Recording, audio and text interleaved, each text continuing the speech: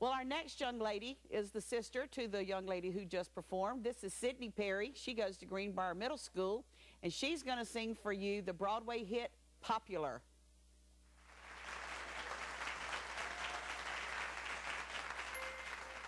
Whenever I see someone less fortunate than I, and let's face it, who isn't less fortunate than I, my tender heart tends to start to bleed.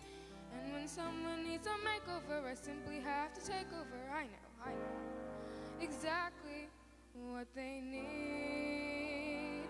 And even in your case, though it's the toughest case I've yet to face, don't worry, I'm determined to succeed. Follow my lead, and yes, indeed, you will be popular.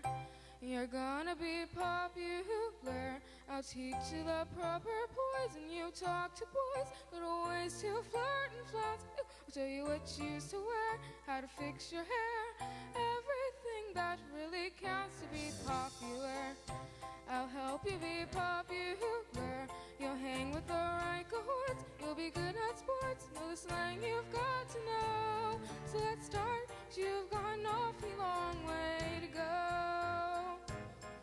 Don't be offended by my frank analysis. Think of it as personality dialysis. Now I've chosen to become a passive certain advisor. There's nobody wiser, not when it comes to popular. I hope you be popular, and with an assist from me to be who you'll be, instead of dreary who you were, well, are something that can stop you from becoming popular. La, la, la. We're gonna make you popular. When I see depressing creatures with prepossessing features, I remind them on their own we have to think of celebrated hesitators, especially great communicators. Did they have brains or knowledge? Don't make me laugh. They were popular, please. It's all about popular. It's not about aptitude, it's the way you're viewed. So it's very true to be very, very popular like me.